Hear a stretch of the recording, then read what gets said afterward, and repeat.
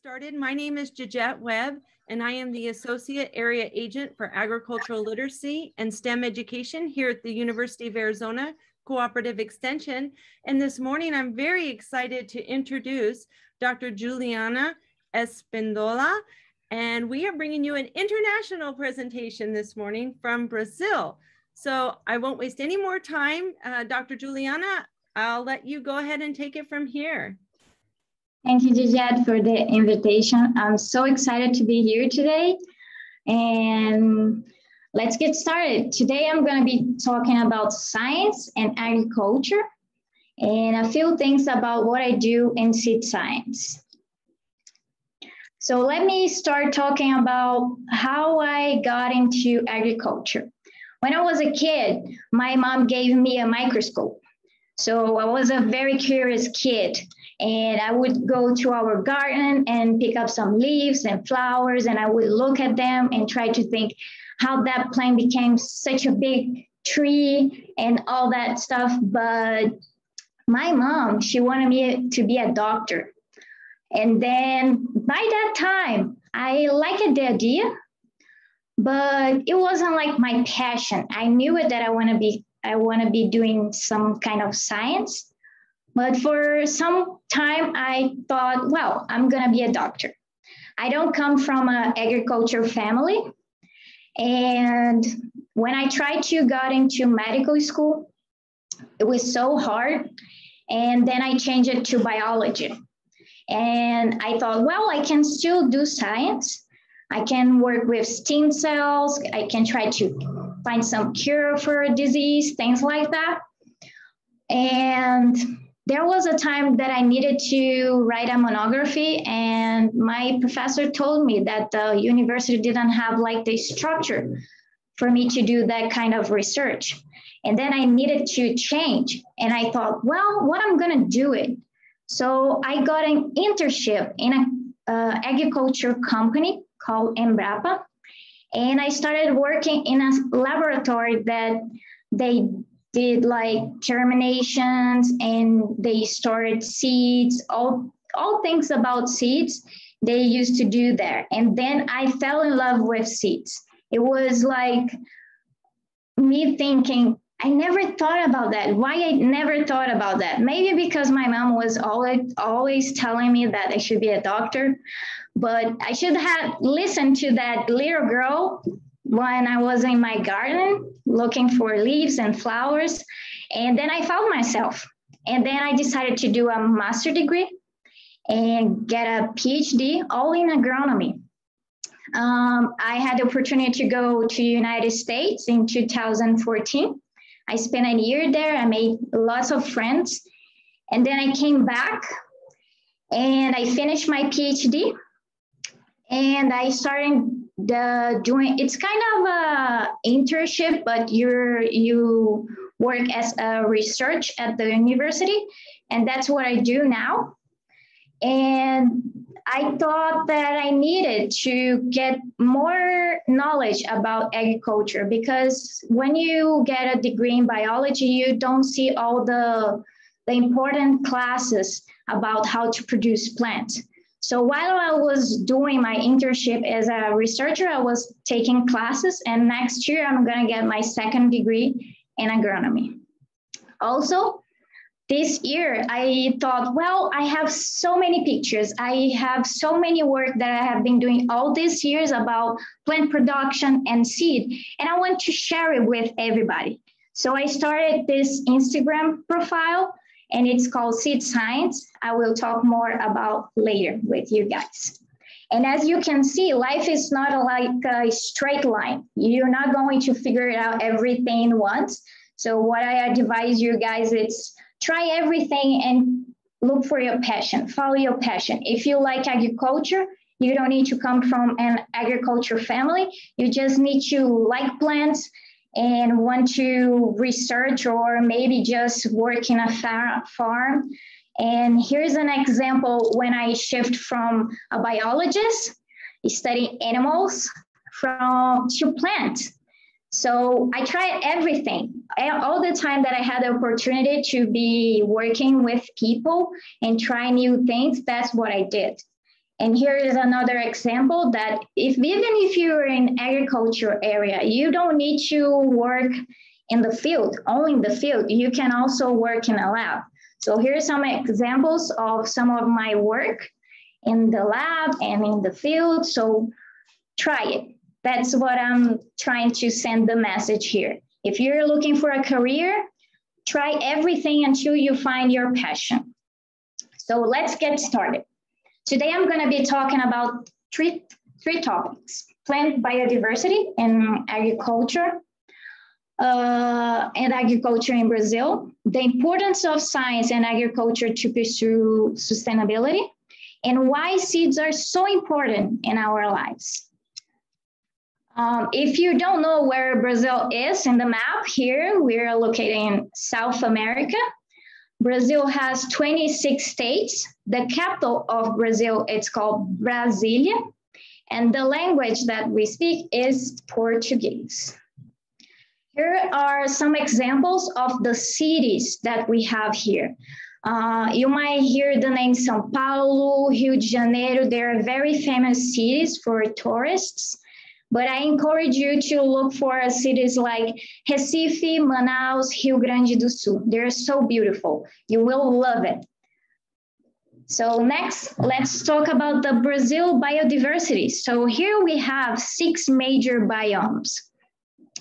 Sometimes we think that Brazil, it's only about the Amazon forest, but it's not. And here I put it the name in Portuguese of our 6 biomes. And Amazonia is the Amazon forest, and it covers 49% of the country. The second one is Cerrado, and it covers 23.3% of the country. It's like a savanna. The next one is Mata Atlântica. That means Atlantic forest, and represents 13% of the country. We have Caatinga, that it's like a desert and represents 10% of our country. And we have Pampa and Pantanal. Here is some pictures, because if we are going to talk about biomes, pictures are the best way to show you how Brazil look like. So Amazon forest, it's so diverse. Look at the rivers and the trees. They're just gorgeous. I think the Amazon forest is the most beautiful forest in the world.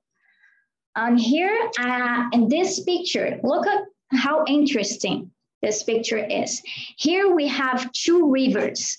The river in your left, it's the right river, and your right, it's the black river.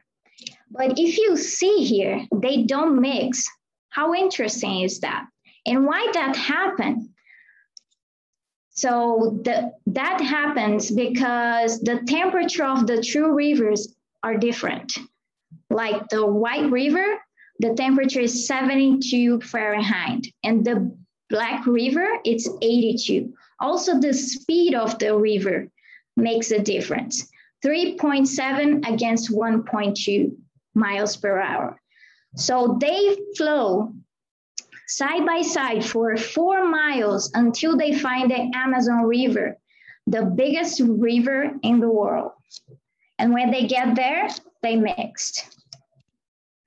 Next biome, it's Caatinga. And it looks like the desert. You will see a lot of cactus, some trees that look like they're dead, but they're not. I'm sure you're familiar with this kind of biome also there.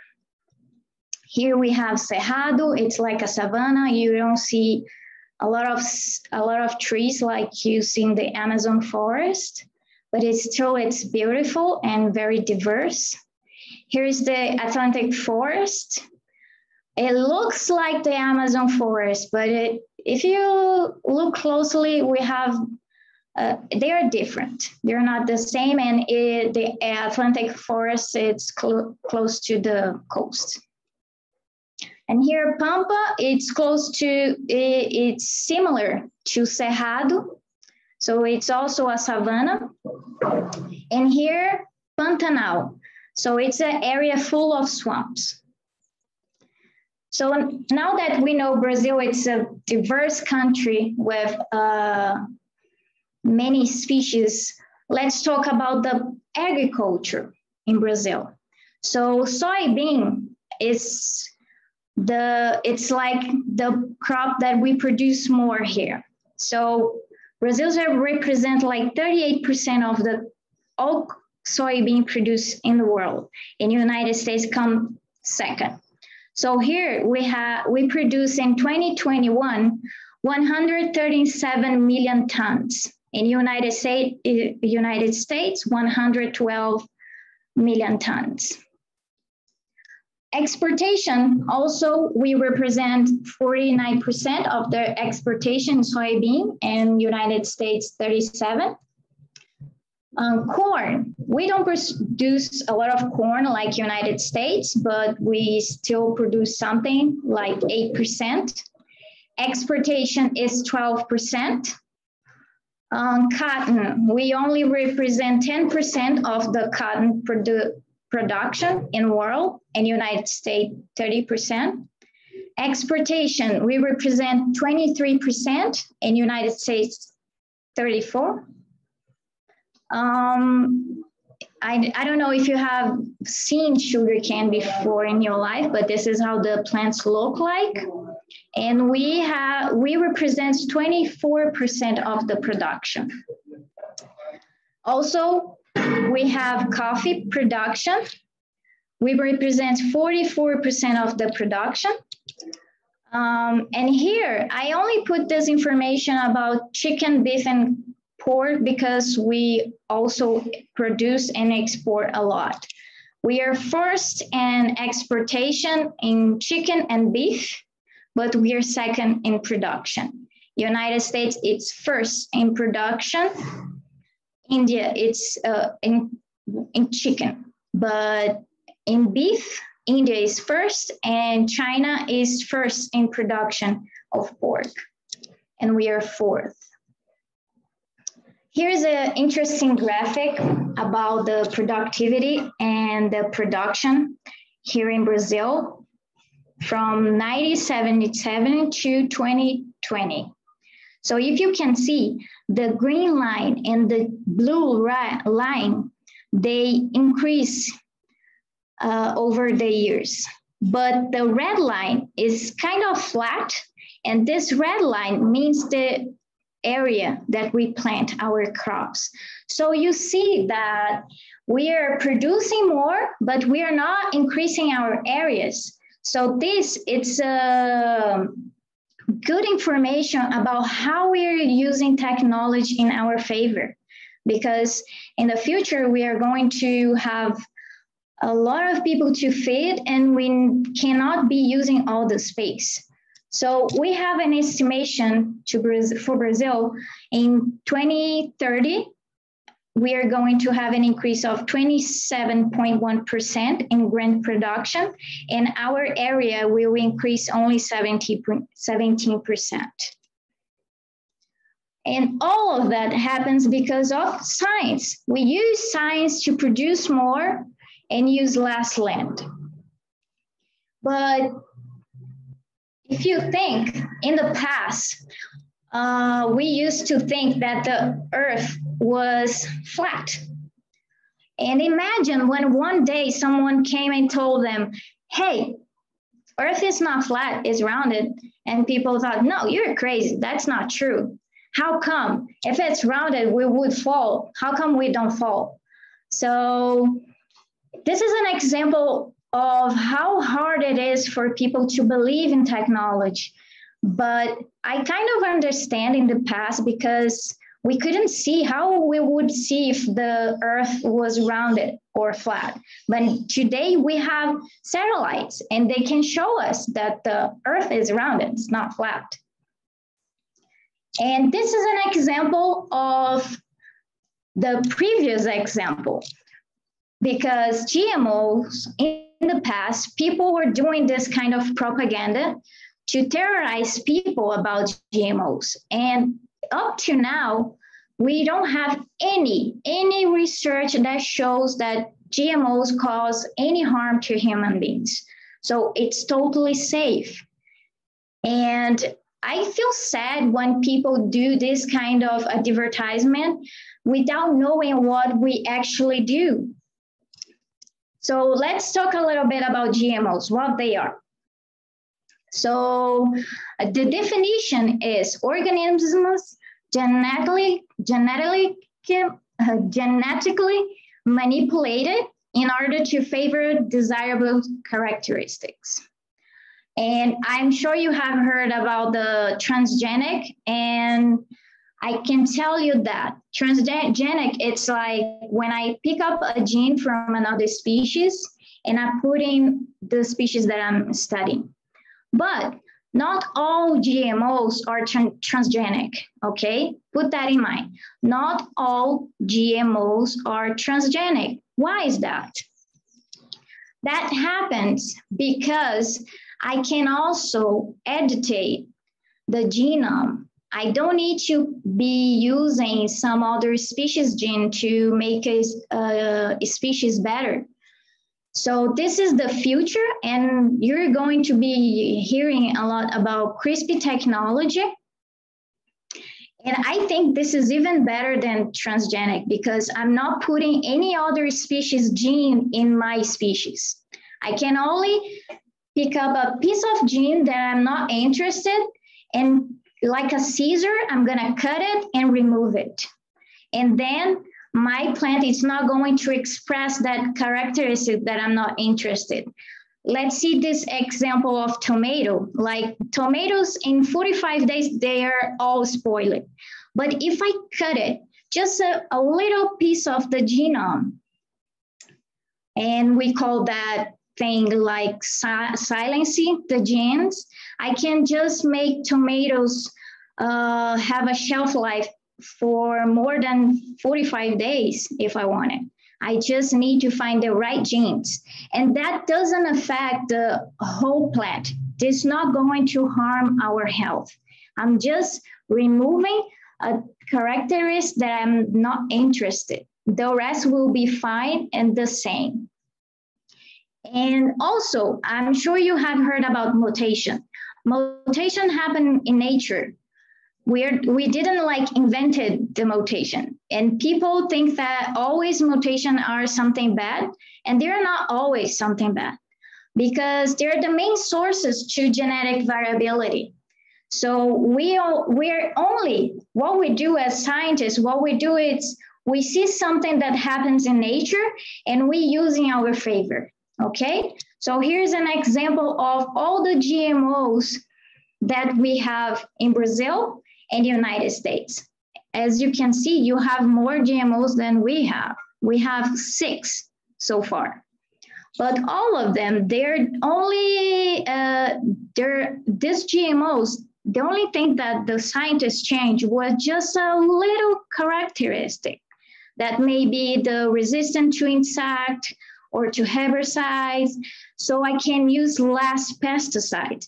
And think that it's better I use less pesticide and use GMO than I don't use GMO because I'm afraid it's going to harm me. But still, I'm gonna need to apply more pesticide because I need to control the pests in my field, right? So also we have plant breeding. Plant breeding, it's not always about GMO.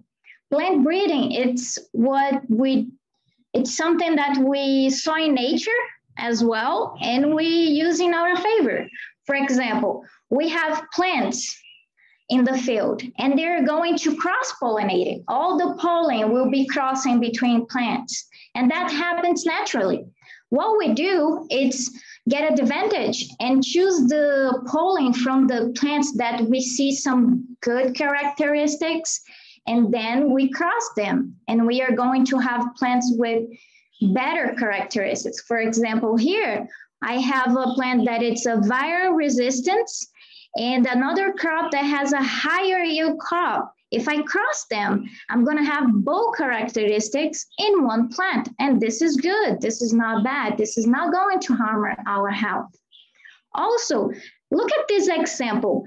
Imagine that this was the first corn ever. Imagine how we're going to feed the whole world with corn like this. This ear, it's so small. But what the we human beings did was just selecting. We saw a bunch of corn plants, and instead of picking all the plants, we only choose the ones that had a bigger ear, and from ear and more ears, the ear became this big ear, corn ear. And sometimes when we think about technology, it seems like we are going to a laboratory, and then the next day I have a corn with all the characteristics that I wanted. And it's not, it takes time. Like conventional breeding that is just cross-pollinating plants can take 8 to 10 years of work. So it's a lot of work to make two characteristics to be in one plant. Because sometimes I'm going to cross plants and that characteristic that I like, it's not going to stay in the plant. So that it takes years because I'm going to be breeding and breeding and breeding until that characteristic is in the gene and being expressed. If you think the genome, we have many genes, but not all the genes in the genome are expressed. And today, what we want to do is use the conventional breeding and add genetic modification to decrease the years that we take to have new varieties in the field. For example, if I use genetic modification, like that CRISPR technology, it could take only 3 to 5 years of research until I have a cultivar that I can use it. So this is one example of how we observe nature and we try to get the best and apply in our crops and in a faster way. Here is an example about how we could decrease the use of pesticides. Let's imagine we have 2 fields, right? So field A, I'm gonna use seeds, soybean seeds. I'm not gonna treat it, I'm not gonna put any pesticides. And in the field B, I'm gonna treat my seeds with fungicide because I imagine that maybe in the future my seeds might need, so I'm going to treat the seeds and sow them. So now let's imagine that like 20 days later, I'm having a problem with fungus in my field A. How I'm going to resolve this problem? I need to apply fungicide. But look at this, I'm gonna need to apply fungicide in the whole field. And if I was the farmer from the field B that thought, hey, I might need this fungicide, but I don't want to use a lot of pesticides, so I'm going to put a small amount in my seeds, and that should be enough. And this is an example. Now the farmer from field A needs to apply the fungicide in the whole area, and the farmer from the field B doesn't need to apply any pesticide because his seedlings are healthy, okay? So probably in the future, we are not going to stop using pesticide because it's very hard. But what we are doing in order to be sustainable, it's reducing how we use the pesticide because not all pesticides, they're bad and it's going to harm us. If you know how to use it, it doesn't have any effect on us. So what we can do in order to reduce applying pesticides and fertilizers or control the management of water, we are going to use precision agriculture. We are going to be using drones and satellites. So imagine in the future where a farmer doesn't need to apply pesticide in the whole field because one drone is going to identify that plant and it's going to apply only in that plant that needs that pesticide. So that's going to be so safer for all of us and for the environment because if we want to have a balanced environment, we need to use our tools wisely. And here in this image where you see a lot of squares and each square has a color, and this is a way of farmers know where to apply the fertilizers.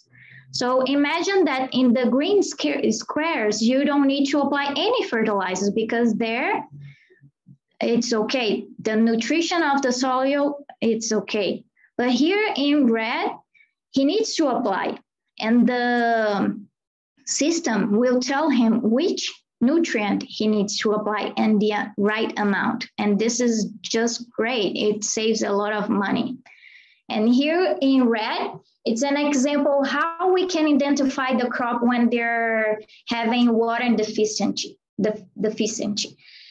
And in red, the plants need water. And when they're like yellow and green, they're okay. And here below, you can see that the crops that are stressed, they change color. Now they're red and yellow, and the crops they're okay, they have a darker color. Here it's dark and here is red, probably because here he didn't plant anything. So how can we achieve sustainability? So we need a balanced environment. We need to use technology in our favor. So we need to stop thinking that all technologies are bad. Sometimes we watch a lot of movies and that can get into our mind thinking that, oh my gosh, technology is bad for the environment. I cannot be sustainable with technology. But I think that technology is going to help us to be sustainable in the future. Also, we need to have a critical thinking because we cannot believe in everything that is out there, but we need to do our research. Okay, someone is telling me that GMOs are not okay. So I'm going to find all the papers that tell me that this story is true and all the papers that this tells me that this story is not true. And I'm going to have my own idea. Okay, this is how you do critical thinking. And also, even if you don't agree with something, you need to think, well, I need to find a solution for that as well. I cannot just be blaming everybody. I can also do my part because we live in a society and we need to help ourselves, right? So we use science and also curiosity. It's the key for everything, guys. You need to use your curiosity. If you want to invent anything, curiosity is the key, okay? So next, let's go to the last topic. And this topic, it's my favorite because now we are going to talk about seeds. How important do you think they are in our lives? Have you thought about it? So let's see. So seeds, they're in our lives since we landed in this planet. And we use them as a source of food. And if you don't believe in that, we have a seed vault in Norway where we store all the seeds of all species around the world.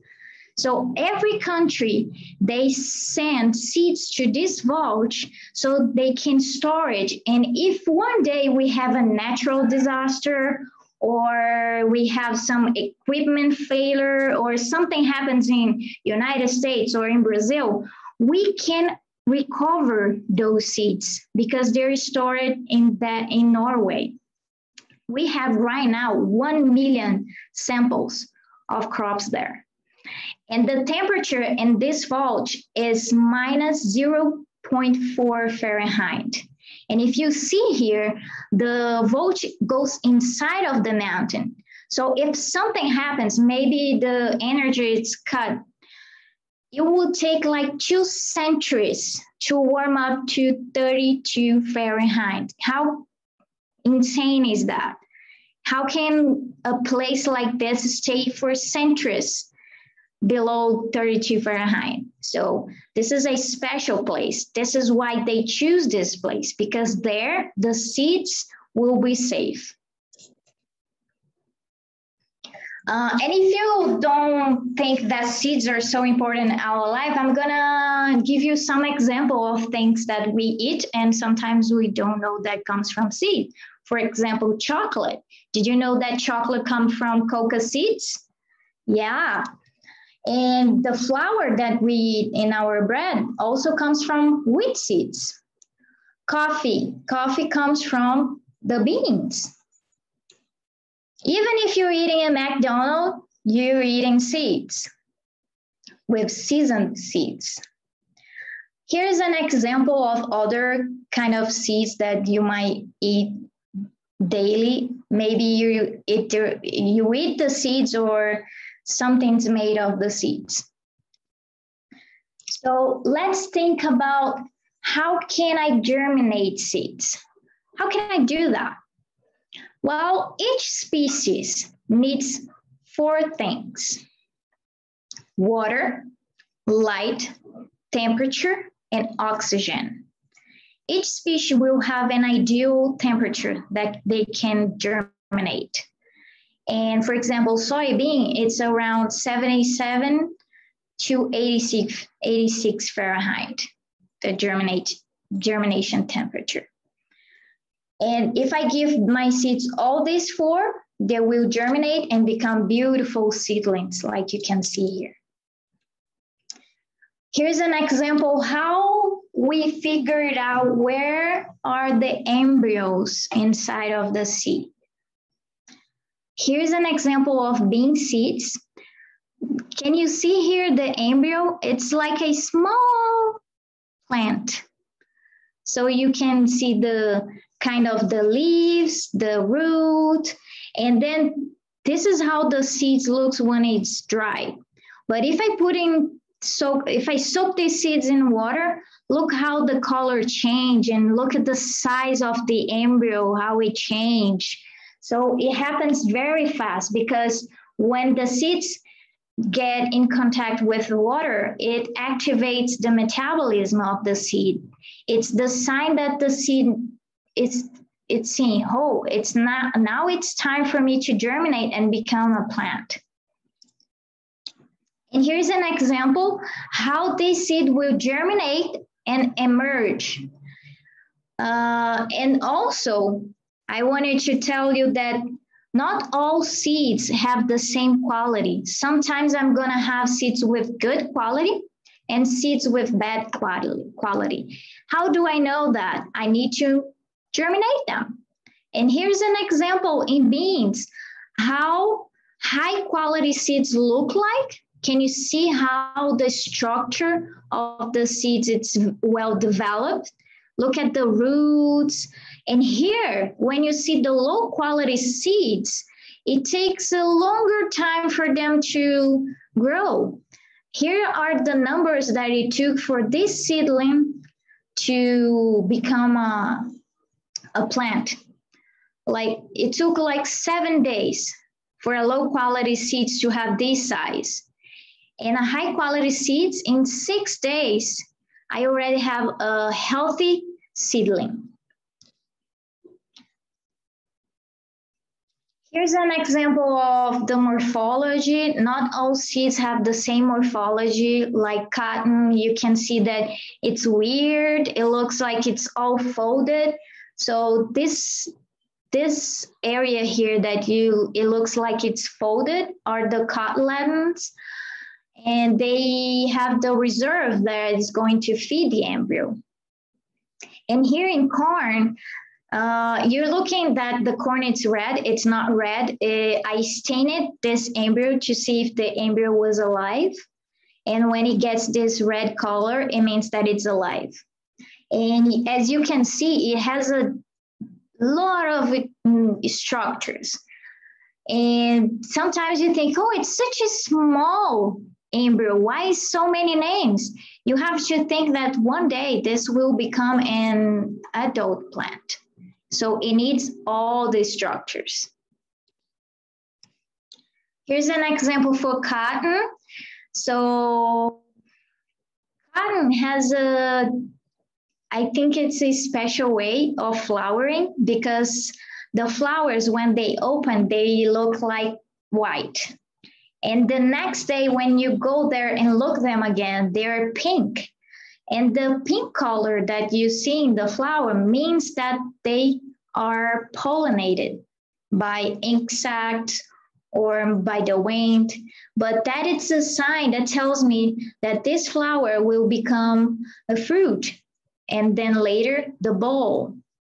And here how the fiber looks like inside of the bowl, and the seeds are inside of the bowl. And as you can see here, this is the seed, and around the seed you can see the fiber, right? But if I want to sow seeds, cotton seeds, I need to remove this fiber because it makes difficult for me to sow seeds if they have the fiber. So I'm going to apply some chemicals to remove the fiber. And then I'm going to neutralize these chemicals because I don't want the chemicals to harm my seeds, right? And then they have this white look. This is limestone. That's why they're looking white, but the original color is brown. And here's another example of high quality seeds and low quality seeds. And also, when the seed has low quality, we say that it has low vigor. And vigor means that the capacity of that seed to germinate faster, because we don't want seeds to be in the ground waiting and waiting, because if they stay long in the ground without germinating and become a seedling and then a plant, the microorganism, the fungus, the bacteria, all the living things that are in the soil will eat the seeds and it's not going to germinate. So high quality seeds, they germinate faster. And you can see here, like they chew, look at the side of this root and this root. It's clear this here has a better quality, right? And you can see that every single day as the seedling start to develop, you can see that low quality seeds shows the struggle. It takes longer, it's like it's slower. And if something happened, let's imagine that we had a week where it didn't rain or the temperature was high or cold, probably this seedling will die because it's not ready. It has poor quality. But this seedling, it can get like in 5 days, this seedling here can achieve 14 centimeters. Then we need to calculate 4 inches later. But it's a big seedling. Here's an example of acai. I'm sure you have tried acai. Acai is a palm tree. My thesis was about acai seeds. I was trying to find a way to store them because acai seed has a different way of, how can I say? I cannot dry the seeds too much because they can die. It's not like soybean that I can dry and they're going to be alive for 6 months. Acai seeds, after I harvest them and I remove the pulp, I need to sow them as fast as I can because if I don't and they dry, they will die. Usually when you harvest acai seeds, you can wait like 3 months tops. After that, you cannot use the seeds anymore. And then you need to wait for the next season. So here are the berries or fruits. We remove the fruits and we use the pulp to eat. But what is interesting, look at the size of the seeds. 80% of the fruit is just the seed. So you can see that I need to have a lot of acai fruits to make acai. Because probably you look at this and think, oh, most of the part of this fruit is just the pulp, but it's not. It's the seed. And guess what? It takes 30 days for these seeds to germinate. It takes like forever to germinate an acai seed. And look how beautiful the seedlings are when they germinate. Here, I want to show you coffee plants. If you haven't seen coffee plants, this is how they look like. You will see species of coffee plants where the berries are red, and there are some species the berries are yellow. This is how the flower looks like. And after the pollination, I can tell you here, this is how the fruit develops. So we start to grow slowly and slowly and slowly, and then start changing the color, and that is a sign that it starts to maturing and it's almost ready. And here is an example what happens with the seed inside of the berry. And the same thing as acai, here, look how much the seed is inside of the fruit. It covers almost 90% of the fruit is just the seed. And that's good because we only use the seeds in coffee. And here's an example of the seedlings. And here another example of a variety of coffee that we use for breeding because they have small seeds. The seeds are very small. So we only use this variety to cross because they have some characteristics that interests us.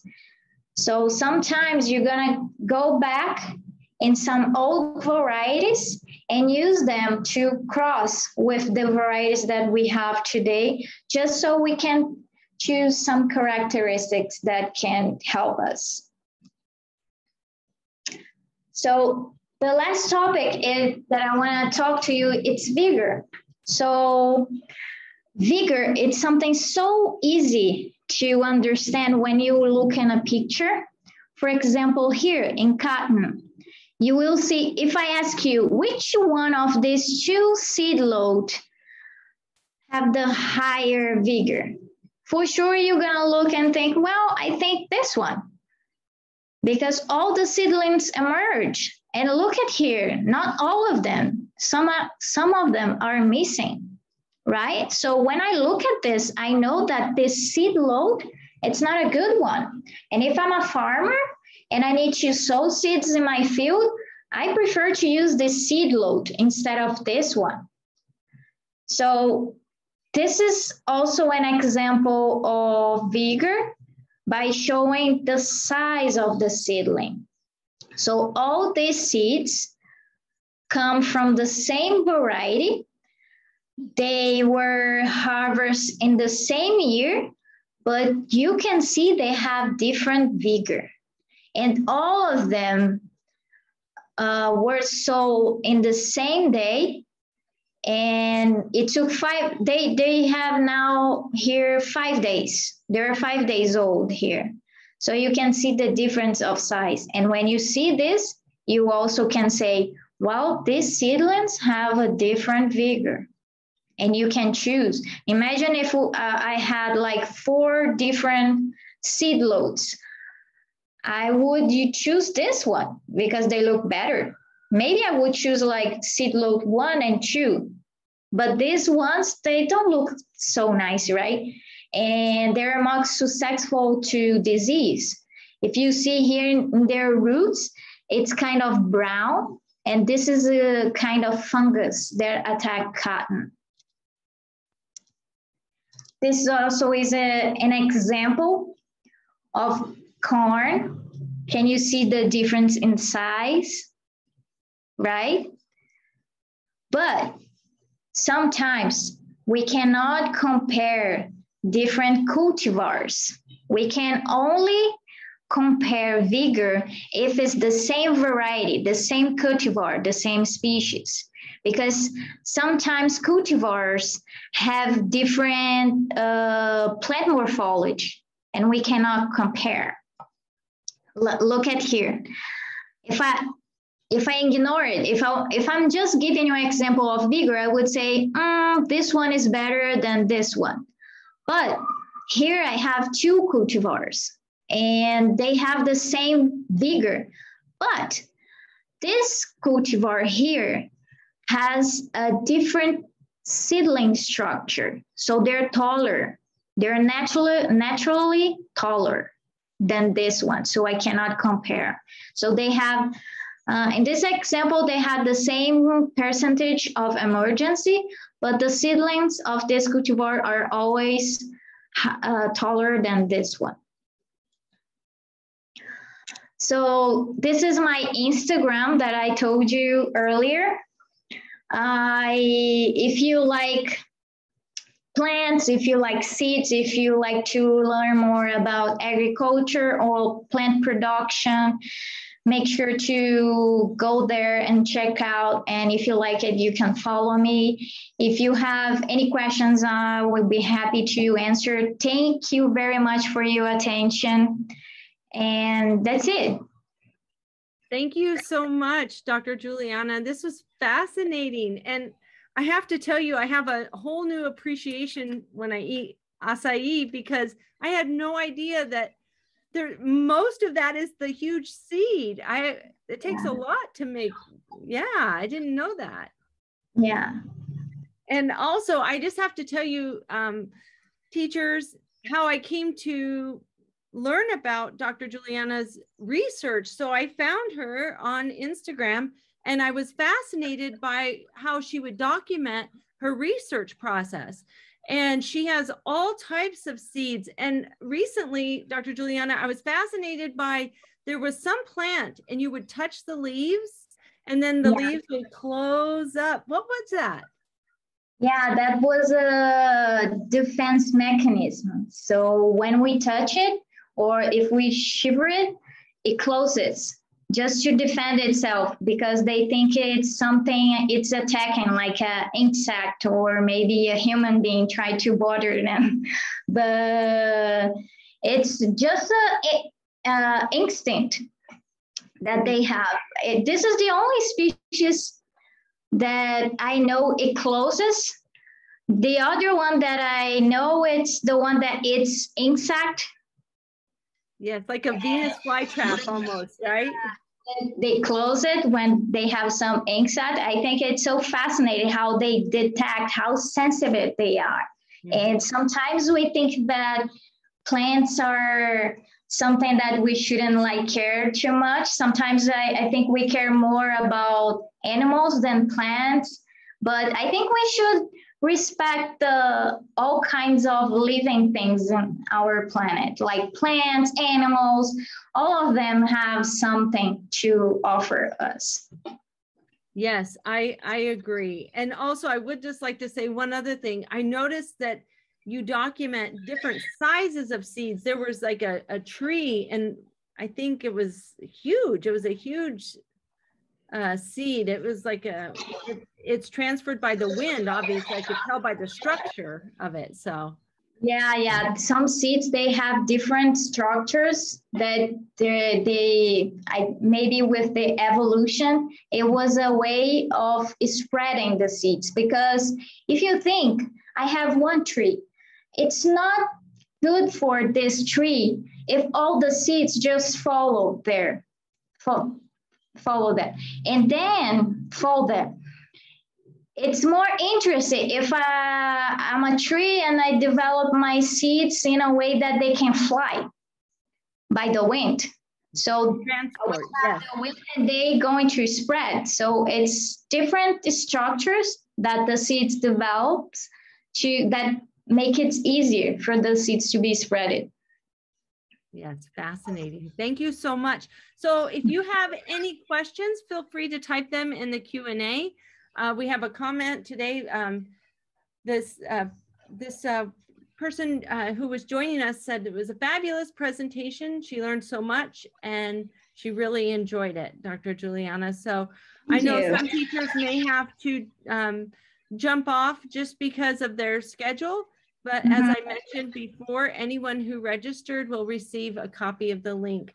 And please reach out to Dr. Juliana if you have questions. She's been so generous here to put her email address as well. So please take her up on it when she said she'll answer any questions, because she's wants to help students understand more about seeds and agriculture. So I thank you all for joining us. Is there anything else you'd like to say, Dr. Juliana, before we close?